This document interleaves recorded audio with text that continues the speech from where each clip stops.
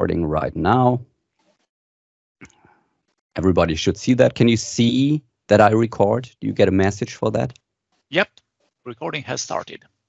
Great. So then we should start with this session. So hello, good morning, good evening, good night to everyone who's attending. We are lucky today that we have Alberto Ferrari for our session today. And I'm not going to disturb anyone. I won't take too much time in the beginning. I just want to say three little things. The first thing is something everybody should see. This session is recorded. So if you don't want to be part of this recording, please leave the session now. The second thing is, this is something I ask every speaker in the beginning. Should people ask questions at any time or after the talk? Alberto is happy when people ask at any time. And please ask your questions and unmute yourself. I won't mute anyone except it disturbs the session, so please do that yourself. But mute yourself if you don't say anything and unmute yourself when you want to ask questions. So far to the organizational stuff. I think Alberto doesn't need any introduction at all. So Alberto, the stage is yours. Sounds perfect. So welcome everybody. The topic we're going to cover tonight is relationships in Power BI. I mean, everybody knows what a relationship is, so we're not going to tell all the details. Nevertheless, I will provide first a very, very short introduction just to set up the common ground about what relationships are. And then we will see some details because tabular and DAX, with tabular and with DAX, the problems are all in the details. So there are some important aspects that are worth understanding about relationships. Before that, just a few words about myself, really, really short. I'm Alberto Ferrari. What I do is basically I'm a teacher. I teach courses. We do consultancy at SQL BI. We write books. The Definite Guide to DAX is, well, it's the book about DAX. If you want to learn all the details about this language, that's great. And then we do courses, we do training, we do sometimes also consulting. Nevertheless, I'm not here to sell myself. The topic of today is relationships. So the agenda is basically basic concepts about relationships, what are cardinality, cross-filter direction. And then once we have set up very quickly this background, we talk about what happens when you have invalid relationships. So if you have a relationship that is not always satisfied, something weird happens with a blank row, and doing calculations in this scenario is really challenging. Then we talk about ambiguity. I don't know how many of you use bidirectional cross-filter, but I will basically tell you what I repeat all the time. Bidirectional cross-filter is the devil. You should stay away from it because it's bad and there are no really good things about it. And finally, we talk about weak relationships. If you are interested in the demo files and the slides, there is a QR code on the screen. If you take a picture of that, that will drop you to a web page that contains the demo files, the PDF of the slides, and all the content that you can use to test by yourself. The main takeaway of the entire session is tabular, DAX. They contain a lot of features. So those features are good. They work well, but you need to know exactly what you are doing. If you don't understand fully some technology or some detail about the language, stay away from it because not knowing the detail is just extremely dangerous. And that's why I will start slowly by setting up the correct background for talking about relationships. So, what is a relationship? Well, a relationship is basically a link between two tables. So in the picture you see we have product, we have sales, and there is a relationship that is linking them. The relationship have a direction. We have the source of the relationship, sales in this case, and the related table, which is product. Relationship have a direction. I typically say that the relationship starts from sales and goes to product. And you can either use an arrow to picture it, or you use the star and the one symbol as Power BI is doing. The star and the one symbol that are highlighted right now, they are the cardinality of the relationship. There is a many side and the one side. The source is typically the many side and the target, the related table, is the one side. The easiest way to read it is that there is one product, that's why it's on the one side, and there are many sales for the same product.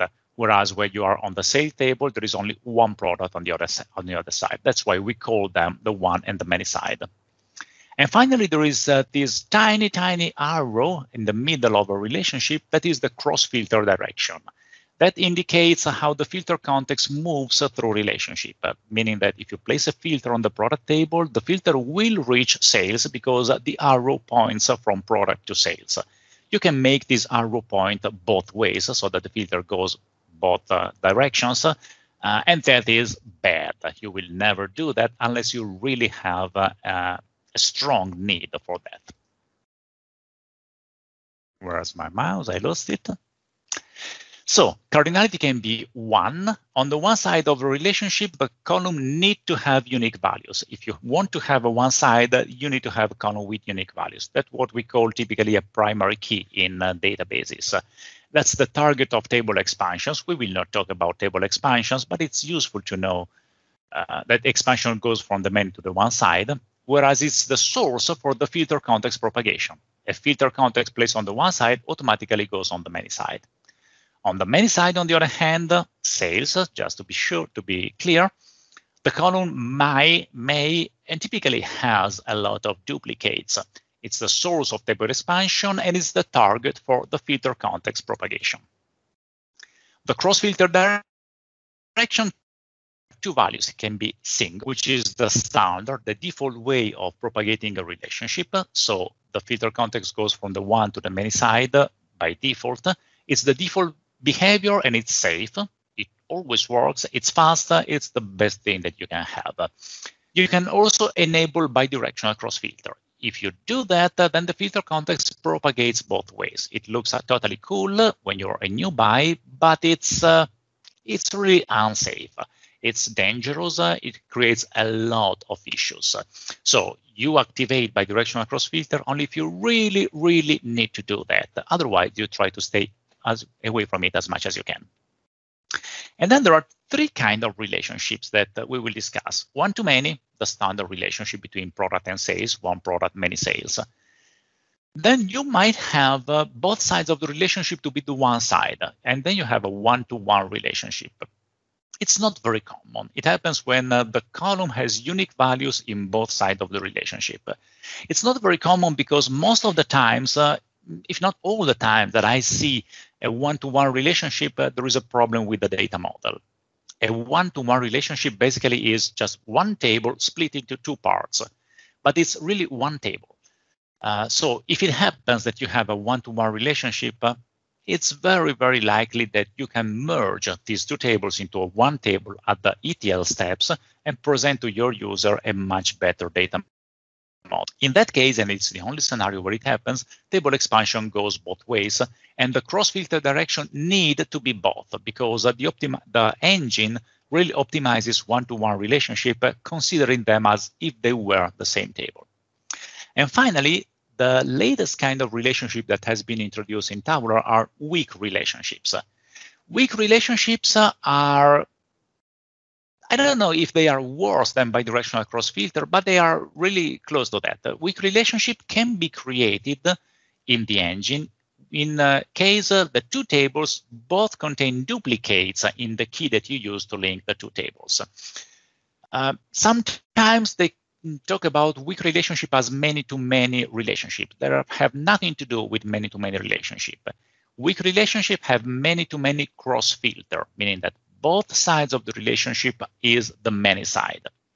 No table expansion happens. You will need to decide which direction the cross-filter need to go, and they are extremely dangerous because they are slow, first of all. They are getting faster over time. So the first version was really slow. Now they are getting a bit better because they improve them a lot. But they are dangerous because the filter moves in the 2 directions using the cardinality of the column. So it's really hard to understand the numbers that come out. Nevertheless, let's start looking at some more details about the relationships, because the first topic, the first, I think, interesting topic that is worth understanding is the blank row. Now, imagine that we have a table like the one you see on the screen. We have just two columns. This is a sales table containing some data. We have amount and product key.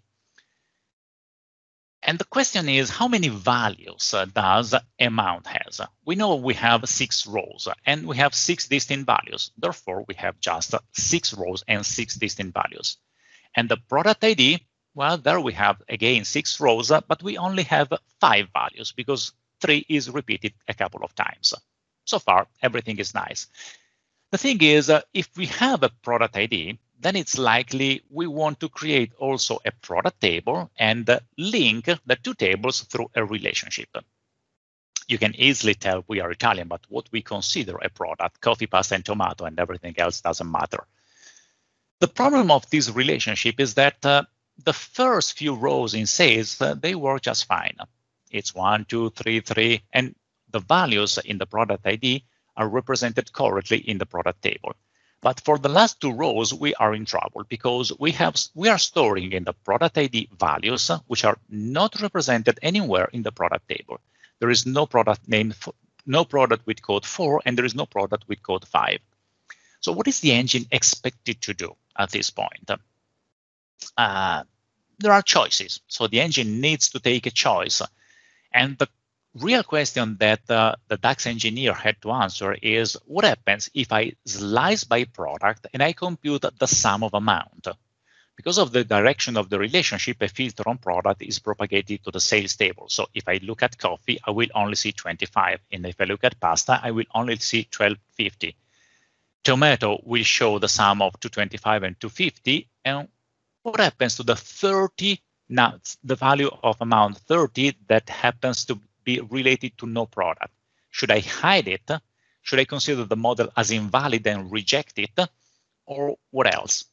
Well, rejecting the model would be a beautiful choice. Very strong, very strict, but a bit too strong because invalid relationship can be controlled as long as the data model are created by professionals. But nowadays, with Self-Service BI, everybody builds data model, and you can make sure that in Self-Service BI, invalid relationships are an everyday thing. They happen to be everywhere. So they could not reject the model. Can you hide those values because they are not referenced to any product, then you don't show them? That's, again, another option, but it doesn't work too. Because that means that depending on the dimension I use to slice my data, I will see different totals. I will see the total of only 3 products if I slice by product. But if I slice by customer and customer has a different set of relationships, then I will see a grand total which is different. So they couldn't choose any of these 2, and they went for a third option. The third option is to say, well, if the relationship is invalid, I create a new row in the product table that contains blank everywhere.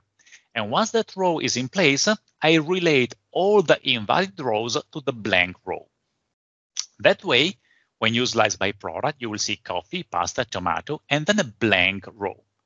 The blank row really does not exist in the data model. There's no product which is blank, but is needed to accumulate values which are linked to non-existent products. That way, that $30 will be accumulated under the blank row.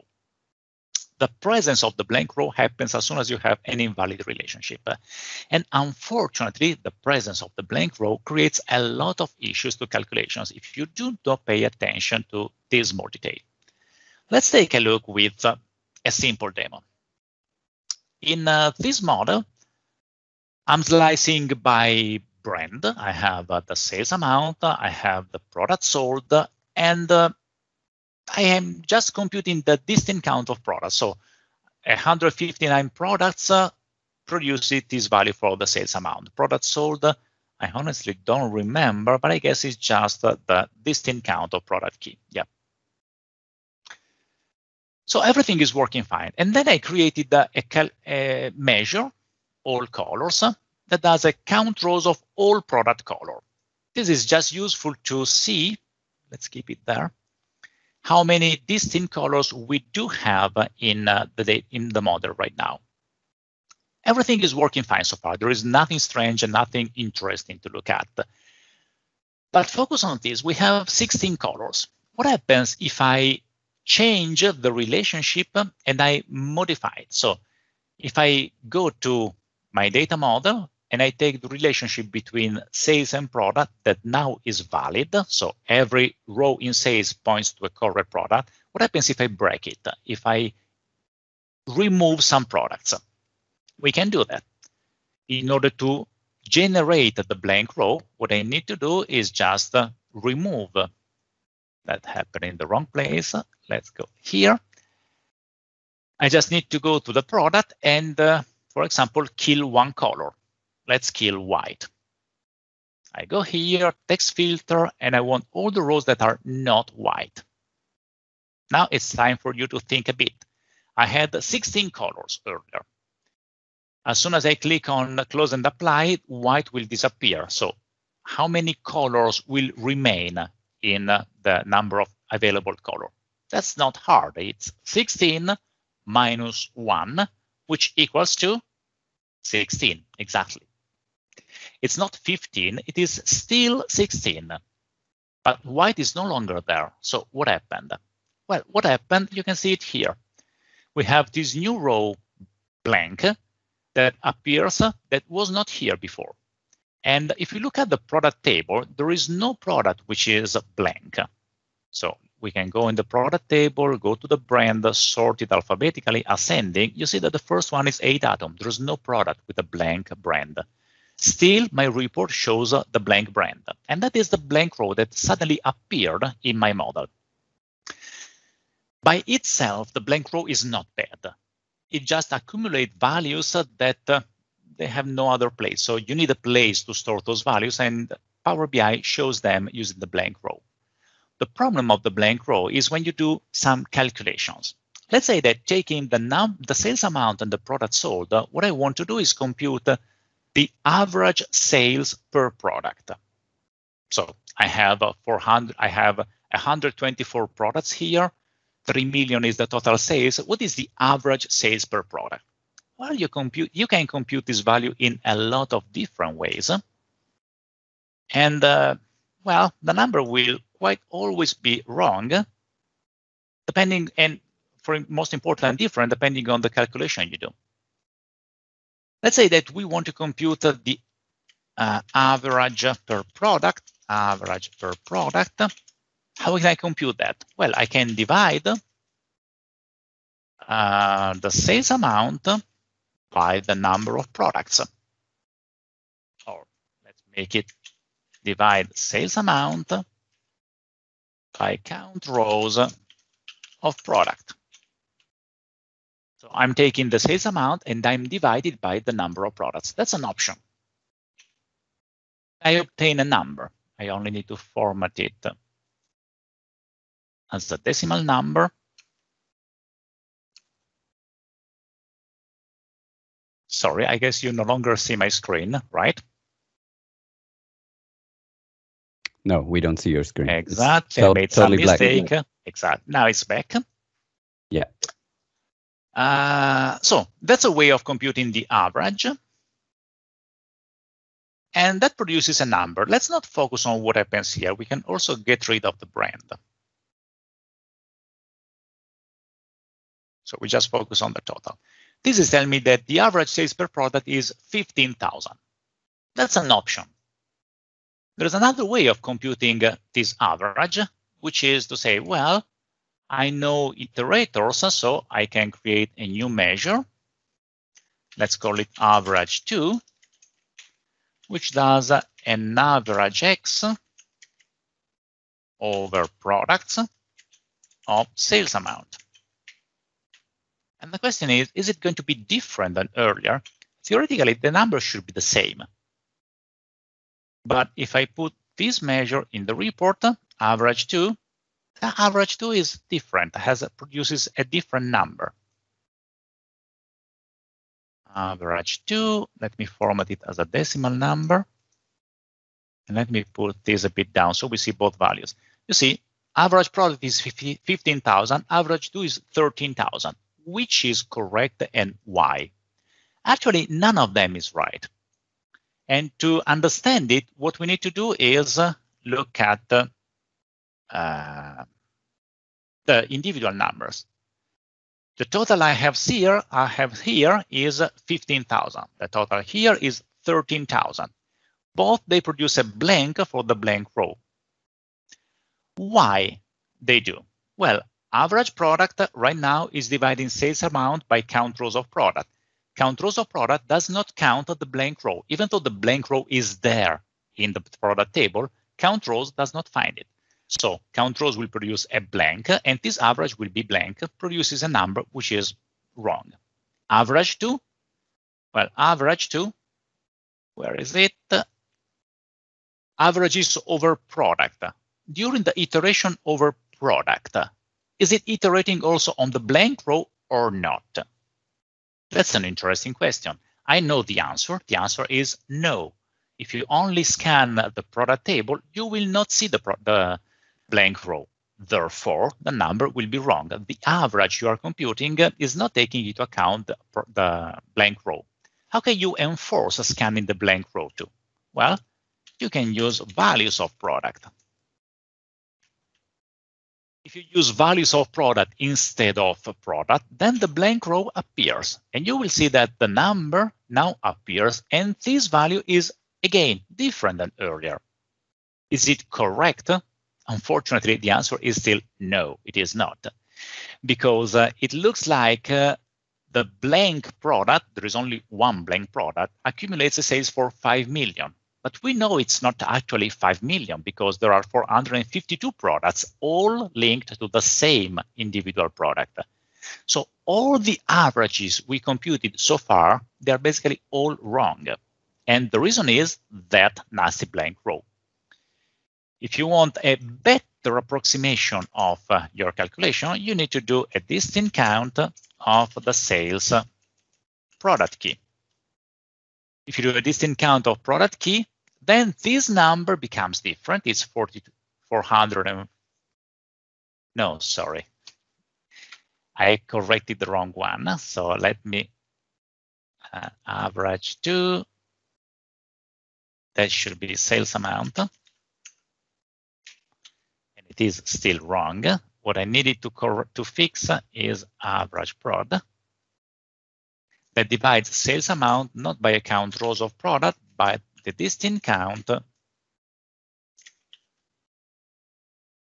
of sales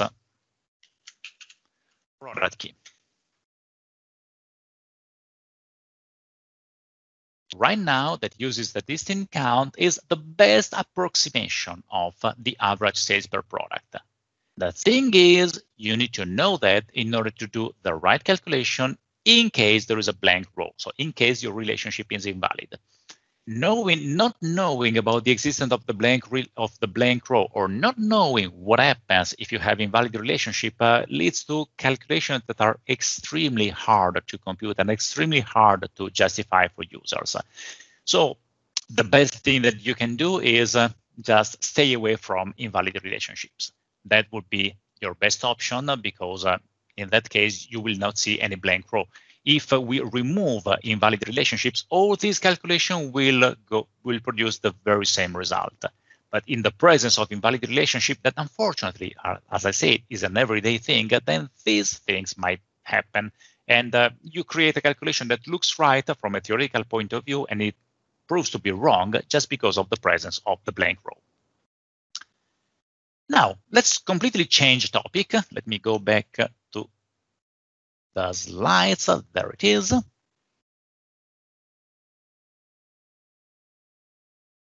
I just need to click a while because I need to skip all of this. This is just slides that give you, I use as a recap, but I'm using a lot of time, so I skip recap and I go a bit slower.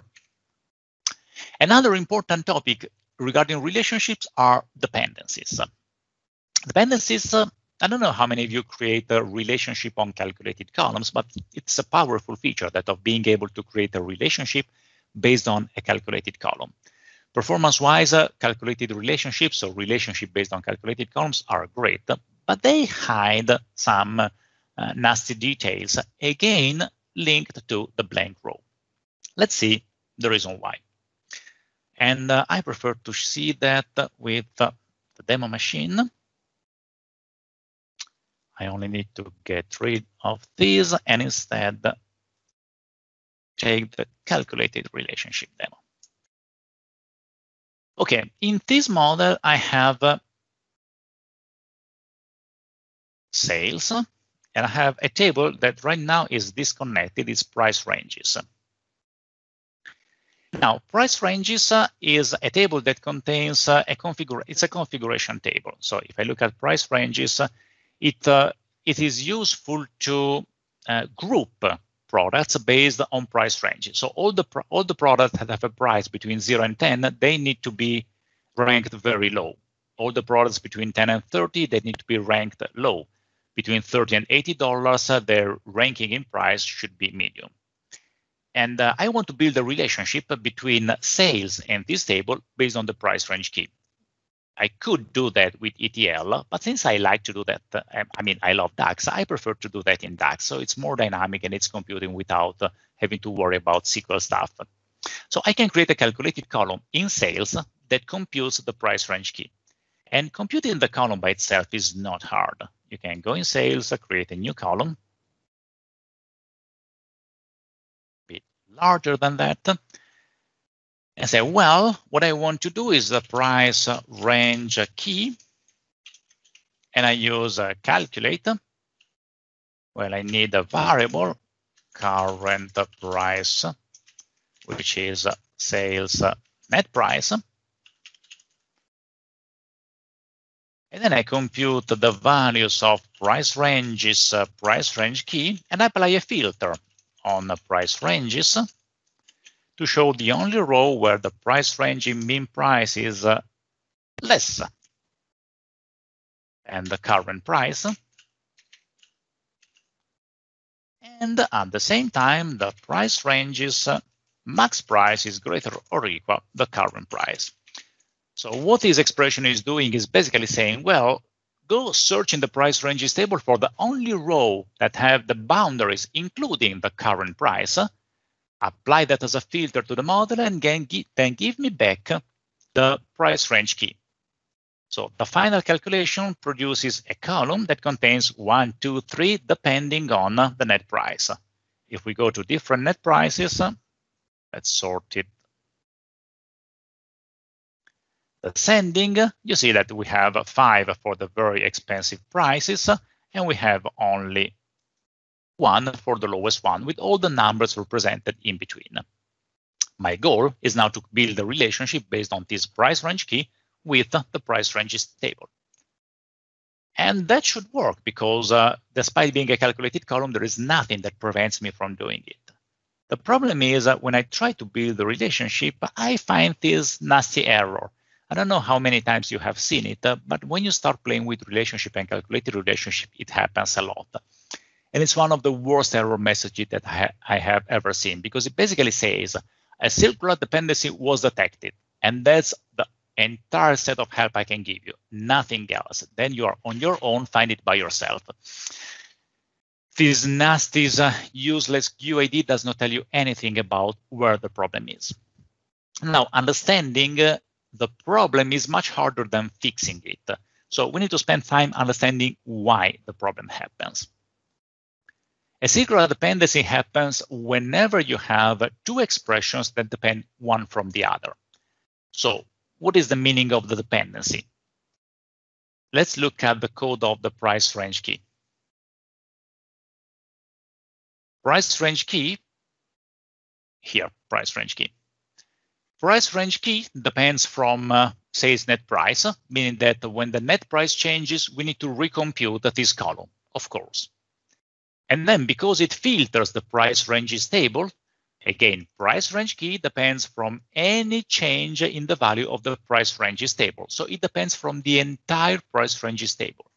Remember, depends from means any change in price ranges requires me to recompute the price range key calculated column.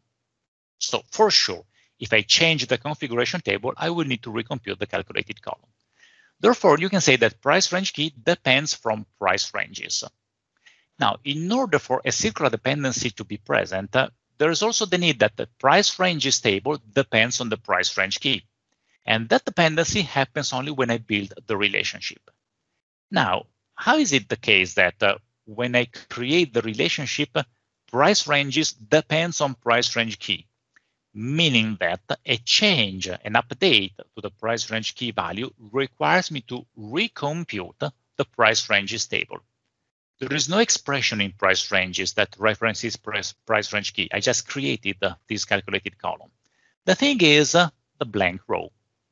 If price range key contains a value that is not present anywhere in the price ranges table, then the content of price ranges need to be updated, adding to it the blank row. If on the other hand, all the values in price range key are correctly represented, then no blank row is needed. And this is the circular dependency. Price ranges depends from price range key because of the blank row. You can see that in the slides, if only I find the slides, because you have sales price ranges, and you have one dependency that says that the price range key depends because of the DAX code from price ranges, but at the same time, price ranges depends on price range key because of the blank row. So in such a scenario, you cannot create the relationship. And there would be no way unless the engineer said, well, you know what, in order to make it possible to create calculated columns and as a foundation of a relationship, we will create two chains of dependencies, one for the blank row and one for the DAX code. So as long as the DAX code of price range key does not depend in any way from the presence of the blank row, you would be able to make the relationship. The thing is, where is my code dependent on the blank row? Values is a function that returns the values of a column. Does value return the blank row? The answer is yes. If price range key contains a blank row, values does return it. So we would need a function that returns the same result as values, but does not return the blank row. And we have one, which is distinct. If instead of using values, here you use distinct, the code is absolutely identical. There is no difference. The numbers will be totally the same because values and distinct, they compute the same stuff. The only difference being that distinct does not return the blank row, values does. But if I use distinct, I obtain the same calculation, then I can go back to my report and say, hey, I want to create the relationship between these two tables. And now it works. It works because now the two chains of dependencies are no longer the same. Therefore, whatever happens at the blank row in price ranges, I will not need to recompute the value of price range key and vice versa. Again, the blank row, the potential presence of the blank row creates issues that are really hard to solve unless you remember that the blank row might be there. Solving the problem is as easy as using distinct instead of values. The thing is, you need to know it in order to fix it. Before, it looks like a nightmare or a bug or whatever. Actually, it's just that you still don't understand all these nasty details. Now, let's go back to the slide to make a quick recap. Circular dependency always happens when you have dependency from the blank row and from the DAX code. Fixing them, it's not hard. You need to use all instead of, all no blank row instead of all. You need to use distinct instead of using values. You might have calculate filters that are hiding references to all that again create problems of these circular dependencies. So whenever you create calculated tables or calculated columns, if you think that at some point they might be involved in relationship, try to pay attention to the function you use in order to avoid the dependency from the blank row. And then there is another topic that I honestly love, that is ambiguity. Ambiguity has to do with bidirectional cross filter. And understanding what ambiguity is easy. when you build a relationship between two tables, you cannot create an ambiguous model. So you cannot create a two relationship between sales and data. Power BI will let you create the first relationship and activate it. But if you try to create a second relationship, it will force it to be deactivated. The reason is if both relationships are active at the same time, you would create an ambiguous model. And nobody likes ambiguity because when you filter by year in the date table, which of the two relationships are you expected to use? If both are active, you are in trouble. And that's the reason why you can have only one relationship active. Nevertheless, it's very easy to introduce ambiguity by changing models or by doing bad things. And again, I want to show you with a demo. So let me go to another demo.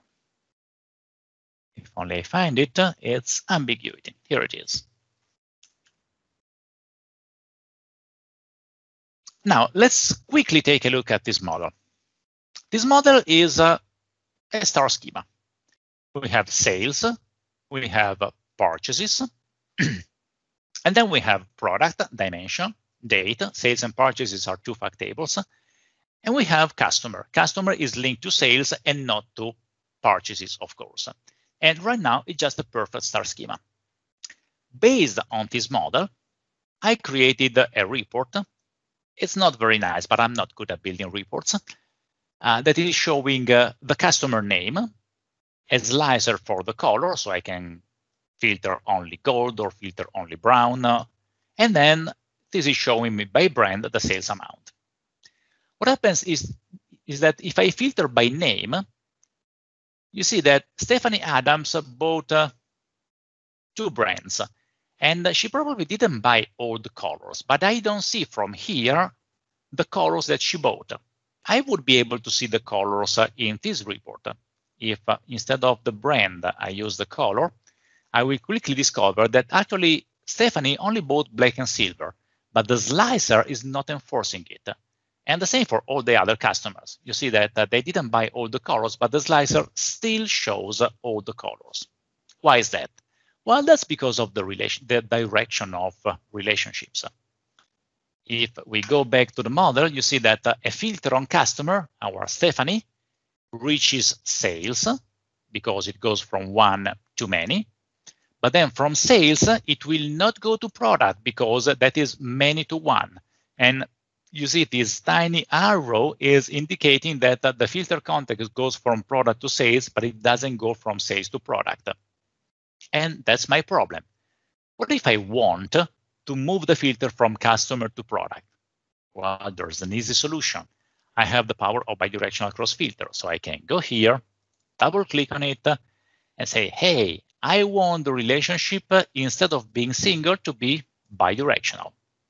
I click OK. And Power BI does not complain about anything. Everything is just fine. Keep in mind, Power BI would complain if the model you end up creating becomes ambiguous. If, for example, you activate also this relationship, you get this yellow message that says, hey, you can't. There's no way you can build a relationship because the model would become ambiguous. But it didn't complain here. And my report is nice. You see that now, if no filter happens, I see all the colors. And if I go to Stephanie again, the slicer is now showing only black and silver. So my users are totally happy. But there is an interesting question that we need to answer, which is this model ambiguous or not?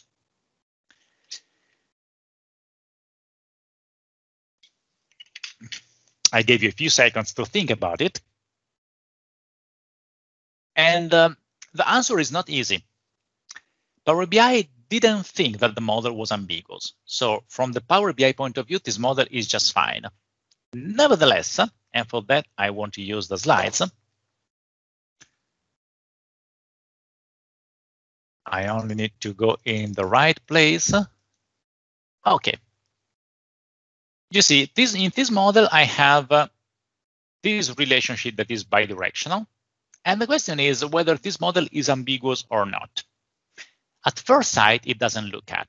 But if you carefully look at the date and purchases, you will notice that there are actually two different paths that link date and purchases. The first one is straight. From date to purchases, there is a direct relationship. There is a second path, which is a bit more hidden, because date can filter sales. Then from sales, I can go to product because I have that bidirectional filter set. And from product, I can go to purchase again. So there are actually two different paths between date and purchases. And the model is ambiguous. Nevertheless, Power BI didn't consider it ambiguous. Why?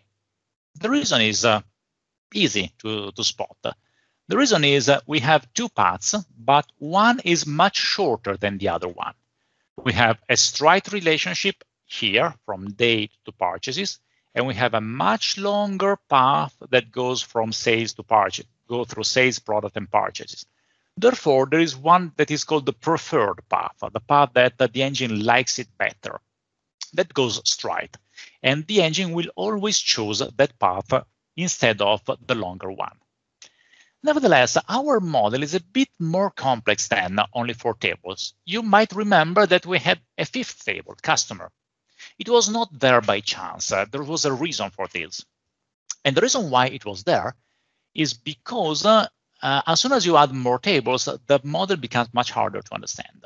Try to answer some simple questions. First of all, I don't want that. Does date filter sales? Well, date is here, sales is here. There is a straight relationship. So yes, the answer is yes. Does customer filter purchases? Well, customer is here. Customer goes to sales. Then sales, because of the bidirectional cross filter, goes to product, and product goes to purchases. So yes, customer filter purchases. I hear some sound that might be somebody's asking a question. Was there any question asked? I haven't seen that. No, I didn't hear anyone. Okay, No. I was just hearing some beep. Maybe somebody else calling on Teams or some question. Anyway, you appeared on the screen right now. Okay. So customer filters purchases. Next question is, does date filter purchases?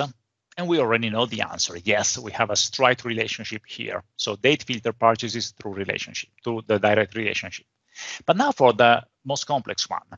Imagine you build a report that contains the customer continent on the rows and the year on the columns. So we have a filter on customer and the filter on date, both at the same time. Which subset of sales filters purchases? What do I mean by that? Well, date filters purchases, but date also filters sales. Sales gets a filter from customer too. So these two tables filter sales, and then sales will filter purchases. But which of the two relationships do we use? The one from date to purchases or the one from date to sales, or both of them at the same time? So is the engine going to ignore this relationship because it is using the straight one or not? That's not an easy question to answer. And I wanted to find an answer to that because honestly, I didn't know when I first saw this model for the first time. So I created 3 calculations. I created the report that slices by customer and by date, and I computed 3 measures. One is just the sum of purchases amount, the number without touching anything. The second measure disables this relationship. So it disables the relationship between date and sales. So I force the engine to go the straight path, the shortest one. And the third measure disables this relationship. So I force the engine to go for the longest path. And I was expecting 2 of these measures to be the same. Instead, what I obtained was this beautiful report. And the reason why this report is beautiful is because it's showing the 3 calculations. And it's not important to look at the numbers. It's not important to understand all the details. The only important and relevant thing is that the numbers are all different. none is equal to the other. Look at the totals here. They are the same here, but the numbers in between, they are not the same. And the total here is not the same total here, and the numbers in between, they are not like this and like those. They are all different. So we know how this calculation happens and how this calculation happens because we manually disable some relationship. But what about this? What is the number that is being computed here? Not only we don't have a clear picture of it, at least we know in this very specific model that it's actually using both relationships at the same time. It's using date and customer to filter sales, and then sales will filter purchases, but at the same time, it is using date to filter purchases. So all the relationships are being used together in order to build the filter. But when your customer will call you saying, hey, I don't actually understand what this number represents, do you really feel confident in telling him exactly how that number is being computed? To me, it's a nightmare. And the reason why it's a nightmare is because you enabled just one bidirectional relationship in what was earlier a pure star schema. That's the reason why I don't like bidirectional cross filter, because you enable BiDi and you might turn on ambiguity in a model that by itself was a perfect model. As soon as you enable bidirectional cross filter, you need to make sure that ambiguity appears nowhere. And it's not easy to spot. Remember that with 5 tables, spotting ambiguity was not that easy. For humans, it's very, very hard to find it. And the real world is actually quite different. When I was presenting this topic for the first time, a guy came to me saying, hey, I have this model that is computing wrong values, and I don't understand exactly where the problem is. So I looked at the model, and I just started to count the number of bidirectional cross filters that were present in the model. And I'm highlighting them with red dots while we talk. All those relationships were bidirectional. Now, what can you tell to the guy that tells you, I don't understand exactly what is being computed here? You say, hey, my friend, here's my shoulder. Come, let's try together. Because that model can compute whatever. There are some relationships which are not that complex. This one, for example, that happens at the end of the chain of relationship. And even though you enable BiDi there, you're not creating too much damage. But what about this bidirectional? This enables bidirectional here, and then this relationship through another bidirectional goes here, and this relationship goes here through another bidirectional, goes back to the original table. I honestly have no idea how the engine is going to work in such a scenario. So the thing about bidirectional cross filter is if you need it, then you use it. But you really need to have a strong, compelling reason to use it. Otherwise, stay away from it because it's dangerous. It's extremely easy to build a model that can compute whatever you want. And it's really hard to explain to your users or your customers what number is being computed by your measure. This ambiguation rule, by the way, has never been published. I saw them, we discussed them with the team, and they're really complex and really hard to understand, up to a point that to me, it's better not to tell anything.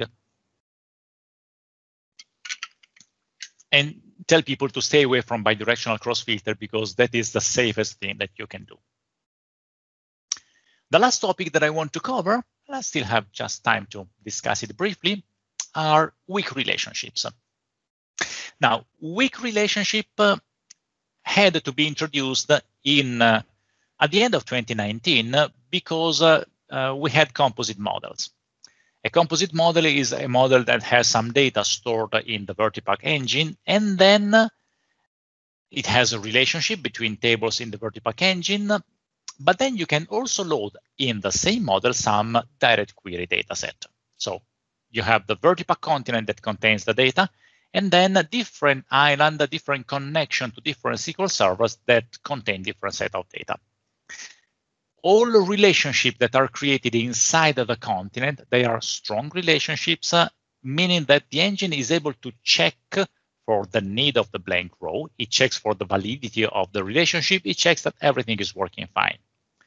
But what if you create a relationship between a table in the continent, so in Vertipack, and the table in an island in SQL Server? In that case, Power BI has no way, not only Power BI, Tabular has no way to enforce that the relationship actually stands, that the values are represented correctly. It cannot create a blank row. There's no way for the engine to understand whether the relationship is a one-to-many, one-to-one. There's no way to check because Power BI does not have access to the data which is in the island. And you can create a relationship across island in many different ways. Because of this, Power BI team had to create a special code in order to handle scenarios where the relationship might not be checked. And they created weak relationship. Since the code was there, they said, well, let's make it possible to create weak relationship also in the continent. What makes a weak relationship unique is the fact that a weak relationship links two tables, and the engine has no guarantee of the uniqueness of the column in both tables. So weak relationships are able to work even when the column on both sides of the relationship is not the one side. And you can create weak relationships also in Power BI using just the continent. As usual, I prefer to show that with Power BI than to go on talking.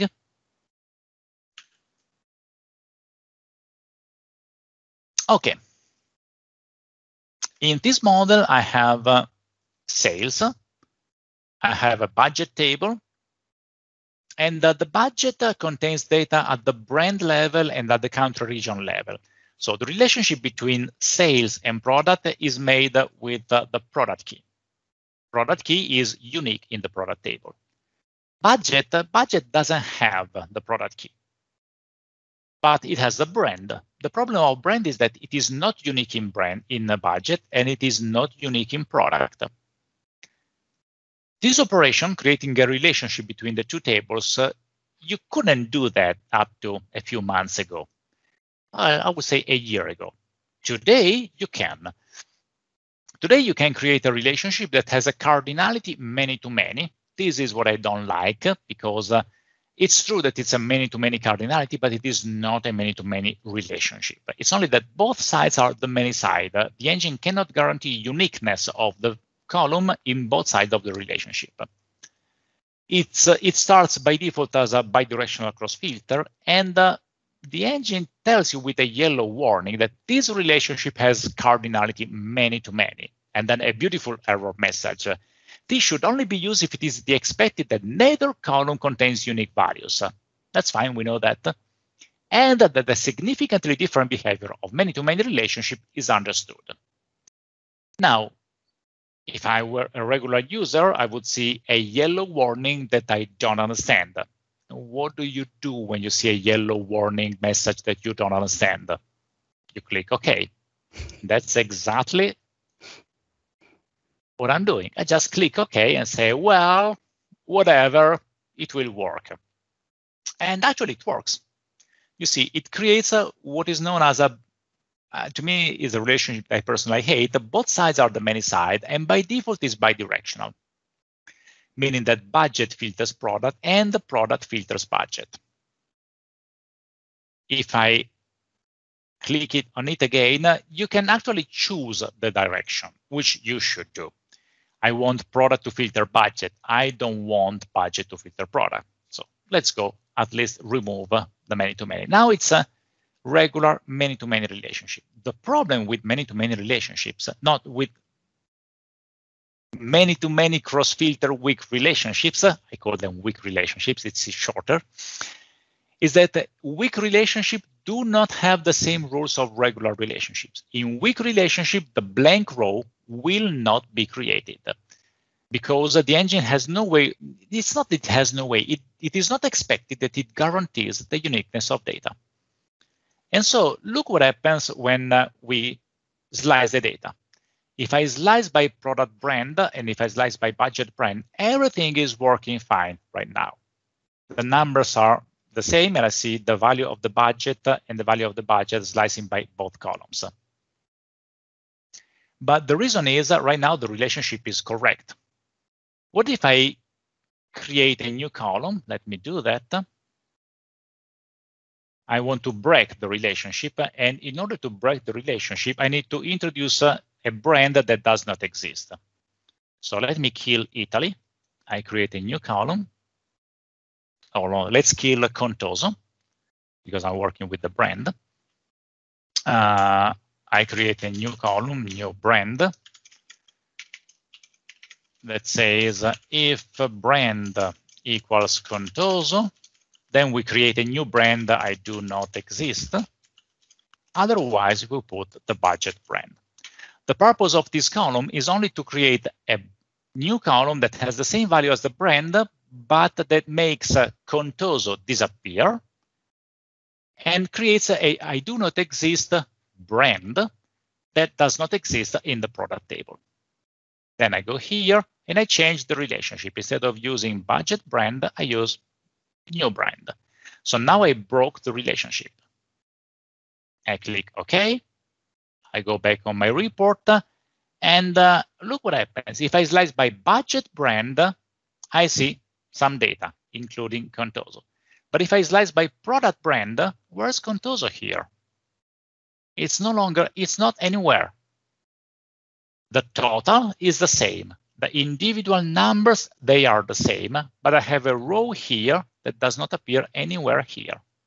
And the reason is I created an invalid relationship using a weak relationship. And because of that, the blank row did not appear. And what I'm seeing here is the bad behavior that they tried to remove at the very beginning with the blank row. Depending on the dimension or the column I use to do the slicing, I see different values. So I see rows or I don't see them depending on the column that I use. That is a really bad behavior. If you ever plan to use weak relationship, you need to pay attention to that. You need to pay attention to the fact that the relationship needs to stand valid. And you need to write ETL code to guarantee that everything works fine. Otherwise, numbers will be off. And trust me, if you produce this report and you make a full brand disappear without any good reason, you will just go crazy trying to fix the problem and make it work. So weak relationships, they are powerful, they are useful, but they are dangerous. And weak relationships appear not only when you create a relationship using many-to-many cardinality, but also when you create any relationship between continent and between different continents. All the red relationships here are weak. So you cannot expect the blank row to be there, and you cannot expect the rules of relationships to be enforced because the engine has no way of enforcing them. And I ran out of my time, which is good because it ended exactly where I wanted. I only need to stop here, skip a couple of slides, and go to the conclusion. The slides I'm skipping, they only contain exactly what I told you. I always use slides to recap the topics. So let's go to a conclusion. Standard relationships, one-to-many, they are fast. They are good, they work fine, they work well, and life is good with them. As soon as you move to different kind of relationship, like calculated relationship, you need to pay attention to important details. If you use bidirectional cross filter, then you are basically opening the door of hell and you are ready to jump into it because a lot of bad things can happen because of ambiguity. Performance-wise, bidirectional cross filter are slow. Again, they're getting faster over time, but they are still much slower than one-to-many. But my issue is not with speed. The real problem is ambiguity. You need to know that and beware of it. Weak relationship, well, they're even more dangerous. It's very easy to build a weak relationship between two tables, look at numbers, and they are off. They are wrong. They are not moving the right way. And the reason is the weak relationship. For a relationship to stand right, one of the columns need to have unique values. If that is not the case, write ETL, check your code, make sure that everything works works the right way. And beware, I'm not here to tell you these are features that you should avoid. These are powerful features. They are extremely powerful. Because they are powerful, you should stay away from them unless you need them. because being powerful, they are also complex. And if you don't understand the consequences of using these features, it's extremely easy to be in trouble much sooner than you would expect and compute numbers that are completely off. So use them if you master them. Stay away from them if you are just new to Power BI and you don't want to spend your time debugging code that will drive you just crazy. And that was the last slide. Last thing that I want to tell you is thank you a lot for having attended the session. You will find at the QR code the demo files if you want to play with them or if you want to recap what we say with the slides. And that's all for tonight. At that point, Lars is expected to come back. I'm back again, and I never really left. Yeah, thanks a lot. I think it was a great ride through this very important but also complex topic. Do you have questions, guys and girls? I haven't heard any. Yes, please. Yeah, please. Can I have a question? Sure. Yeah, of course. Yeah. Hi. Well, first of all, thank you for this excellent webinar. This is Michael Sparber from Israel. I have a question, Alberto. Yeah. When you talked about ambiguity, you mentioned that you built two measures that you've disabled the existing relationship. Yeah, you want to see the measures? Yes, in measures, exactly. So my question is, how did you do this? By using all in your filters? Yeah, you can either use all, that's the wrong model, sorry. Ambiguity, here it is. Let me see. I don't remember where those measures are, so I need to find them. It's this example. Yeah, no, the example is right, but that's one of the drawbacks of having too many monitors. You never find the mouse, and since I'm broadcasting, every monitor is showing the same. Yeah, you see that I disabled through cross-filter the relationship. So that is computing purchases using a cross-filter. The other one is using cross-filter none. And this purchases is just using a regular SumX. I see. Thank you very much. Thank you very much. You're welcome. You could also use all. The effect would be the very same. Using all or cross-filter none leads to the same result. Okay, great. Thank you very much. So we were both right, Imke. You already asked the question in the chat and we both tried to answer. Okay. Now, why don't I see the chat? I have a question too. No, actually, I see it. I was just okay. Yep. It was the only question so far. Okay, cool. Can I ask a question as well? Absolutely. Okay. So I have a little data model, and I've just drawn a little sketch of it, so you understand what I'm talking about. Maybe I'll just upload it to the chat if that's okay. Yeah. Did you receive the picture? Yes. Okay, so you were talking about the difficulties with bidirectional cross filtering, but I've been using them quite on a regular basis. In the following scenario. So if you take a look at the picture, I'm not looking at it because you have sets and you're basically using them to implement. Yeah. For user convenience, I want them to be able to use a slicer to filter a distinct subset of values in a fact table. Yeah. Now, the thing about a model like this is that it works. So there is nothing bad with the model itself. Yeah. Let me see what happens if I take this. Put it here, then share the screen, because we are talking, but since the session is being recorded, nobody's seeing the. Yeah, that's a good idea.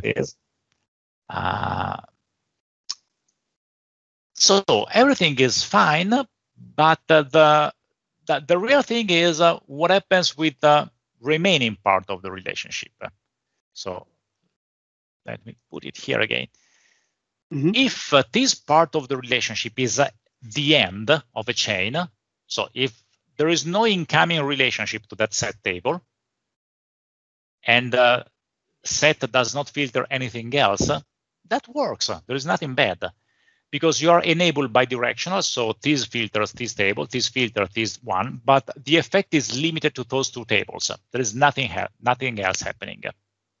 Yeah. The problem of bidirectional cross filter always happens when you have scenarios like this one, you enable bidirectional cross filter between two tables, but then both product filters purchases and sales fields filter coming from other tables. So if you put a bidirectional cross filter in the middle of a chain of complex relationship in a complex model, then there is where the problem might happen, because it's nearly impossible in a real model with 20 or 30 tables to understand the implication of that bidirectional cross filter. But if that happens at the end, so for example, making this relationship by die, the one between sales and customer, that would not be an issue at all. Because you are only affecting the relationship between sales and customer. You are not touching anything else. Making this relationship by die, that's a problem, because that's in the middle of different chains, and it's a nightmare.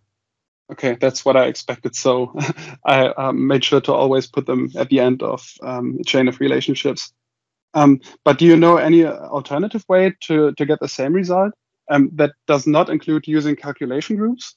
Because I know you can use calculation items like selected to obtain your result, to have sets. No, but I mean, in your case, I'm not here to say that you should stay away from by die. You're using bidirectional cross filter for a very legitimate purpose. So that's fine, use it. Because you want to use bidirectional cross filter, you need to pay the additional price of making sure that there is no ambiguity. So you use by die, you make sure that there's no ambiguity, the model works fine, you're happy. There are no problems with that. What scares me are people that enable by die just because it looks convenient, or it's cool, or it's a new feature, let me click on it and see what happens. And what happens is that you're destroying the model. You're turning into a maze of ambiguity that's really hard. So yes, you could use calculation group, but in your case, I would use bidirectional. Okay, it's perfect. Thank you. I use by die on many customers. So I'm coming out now.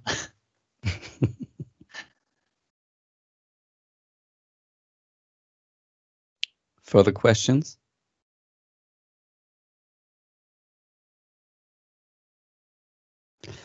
Hello. Yeah. Oh, hello. It's Mike here. I just have a short comment, probably. It was always, I was asking myself, how can I find if I have a blank row between the tables? And it was like a little bit of pain, unless I discovered the Vertipack analyzer, and there you can see if you have a, let's say, blank rows, so to say, if you have between the tables, let's say, blank rows, and so you can easily master it, because otherwise it's a nightmare to understand if I created somewhere blank rows after the next refresh. But I think it's actually simpler than you might expect, because there are functions that return the blank row and functions that do not. Namely, you have distinct and values. Distinct that does not return the blank row, values that. So it's enough to say, well, if I want to know if there is a blank row in product, all what I need to do is check that count rows of values of brand is the same as count rows of distinct of brand. If the two numbers are the same, there's no blank row. If the two numbers are different, the only reason can be the blank row. And so at that point, you know that the blank row appeared, and you check it. So you can easily build a dashboard that tells you, hey, there's a blank row in this table, because it checks through count rows where the problem might be. Okay. Thank you. You're welcome.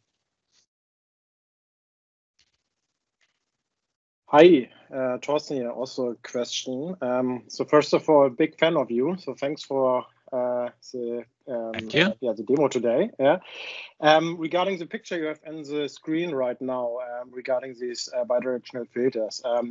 So how would you, or is there still a possibility to still sync slices in that model? Or would you say, yes. I didn't show that, but yes. you can usually just a regular one-to-many relationship. So we go back to single.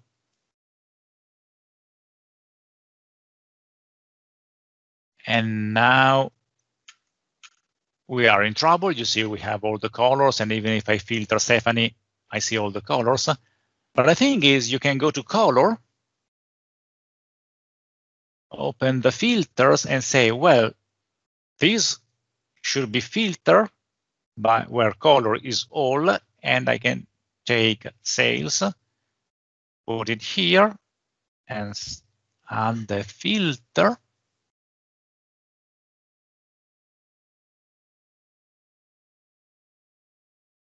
Sales is no greater than 0. Now, what I'm doing is I'm filtering the color based on the sales measure only when the sales is greater than 0. And if I apply this filter, now you see that color no longer shows all the color, but only the color that have sales. So if I remove the filter, I see everything, and now this changes every time I click on a filter. So I'm able to obtain the same effect without relying on bidirectional cross filter. I wrote an article about that, so you can check SQL.bi website, where I also give some suggestion on how to build those measures in the more efficient way, because of course you are slow.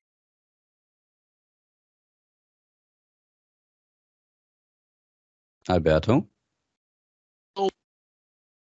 Hello? Yes. Oh, you were frozen. We couldn't hear you. At least I could not hear you, and your picture was frozen. Okay, I don't know about the other people. You were frozen, but I got the answer. So thanks for that. Yeah, I was basically repeating the same stuff. So yes, you can obtain the same result without reverting to BiDi.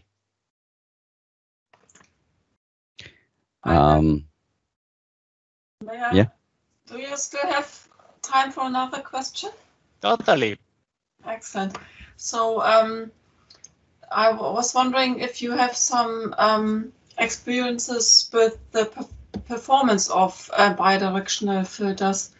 I have a model where I'm using bidirectional filters or could use it for building a many-to-many relationships. So I build a many-to-many relationships using a bridge table, which contains all the details.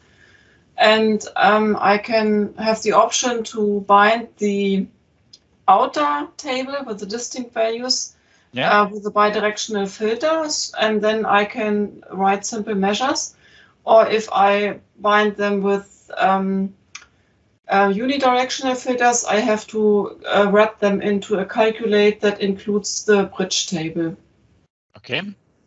And the question is, will I see a difference in performance, whether I'm using bidirectional filters or include the bridge table via the argument in the calculate function? Do you have? They are nearly the same. So using bidirectional cross filter or using a table as a filter to move the filter provides nearly the same performance. It's not very different. Okay. So nothing obvious. Yeah, there is a tiny difference, because if you use calculate and then the bridge table as a filter, you're always enforcing the filter. Whereas if you enable bidirectional cross filter, the filter is moved only when needed. And if you do not traverse that relationship for your calculation, then it does not need to pay the price of that filter. So it is slightly better to use bidirectional or use cross filter instead of using the bridge table. Okay. Mm-hmm. But performance-wise, they are nearly the same. Keep in mind, moving the filter from the many side to the one side is extremely expensive. Yeah. Mm. Yeah, thanks. We have one more question from Inga. I don't know if you want to ask the question yourself or if I should read it from the chat. No, I would just ask you 1 second, because I need to change the battery of the... Yeah, sure. So it takes 1 second, but I need to do that. Otherwise, I'll stop hearing you. Yeah, I could ask the question, Lars. Okay.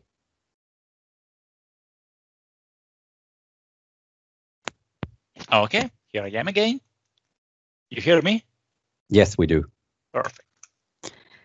So, Alberto, I have a question regarding the data types of the keys.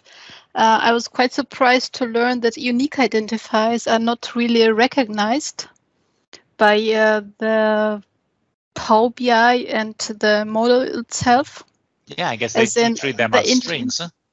Huh? Yeah, they are converted to strings. So Yeah, okay. I was quite surprised. And let's say if we have a SQL Server database model in the background, like how this behave performance-wise, because let's say if we have over 10 or 20 tables, we cannot just make up our own kind of keys. Yeah, but the good thing is that the Vertipack engine is nearly, not totally, but really close to be totally data type independent. So you could use an integer, a floating point, a date, a string. You can actually use whatever data type you want to build a relationship, but also for columns. And you will notice no difference in performance, meaning that you don't have to worry about using a string or an integer to build a relationship between two tables, because performance-wise, it is absolutely the same. Any column will be dictionary encoded, transformed to an integer internally by the engine, and then only integer math is used everywhere. So you only pay a tiny price for the creation of the dictionary, but apart from that, Tabular is really totally data type independent. It's only very sensitive to the cardinality of a column. The larger the column, the larger the number of distinct values of a column, the slower it is. But okay, so also independently if it's a direct query mode or imported mode? Oh, no, that's very different. Okay. If we are speaking about direct query, that's a totally different environment. Direct query is mainly SQL. So okay. as soon as you have direct query, everything goes to SQL, and there's nothing you can do to improve the Tabular engine because it only relies on SQL queries. So you need to make sure that your SQL queries are fast enough. Okay, yeah, thank you. You're welcome.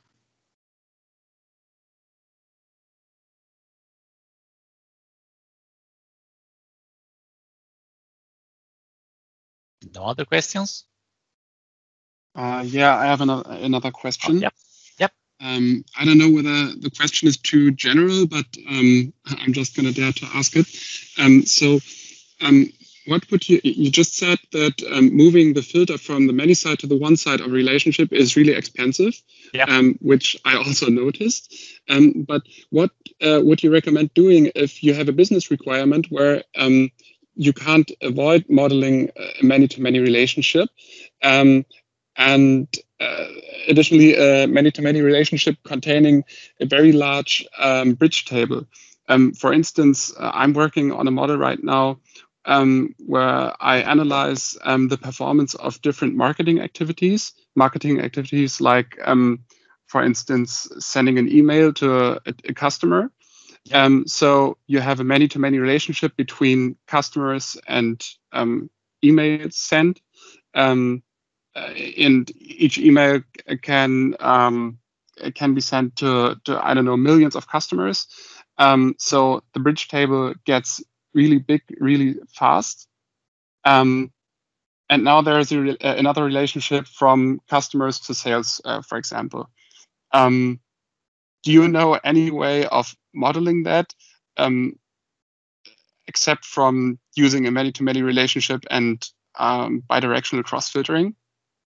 Actually, no, meaning that either you duplicate the data in the fact table, but that's going to be a nightmare because if the bridge table is really large, then that is going to be extremely large. And it blew up the whole model. Yeah, exactly. So it's not really a matter of size. You can go to billions of rows in the fact table and you still don't have performance issues. Whereas on the bridge table, as soon as you reach the million rows, things start to be slow. And if you reach tens or hundreds of millions, then it's extremely slow.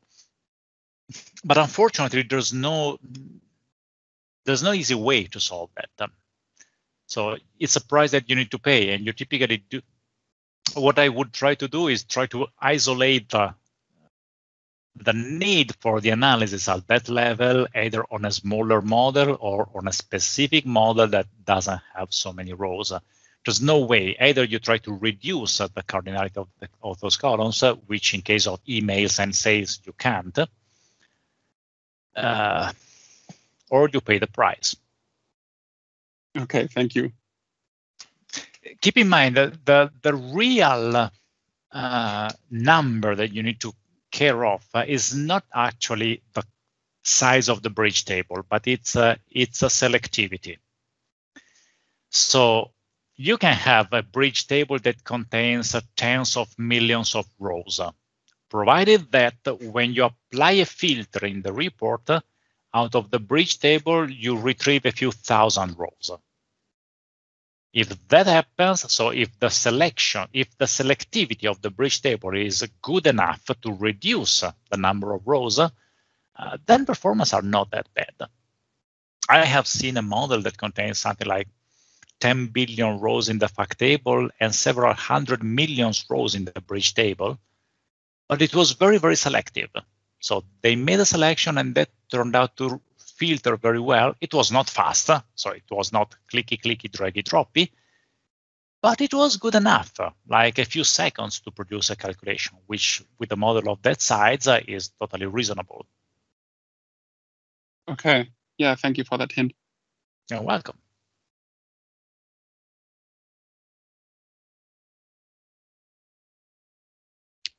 Further questions?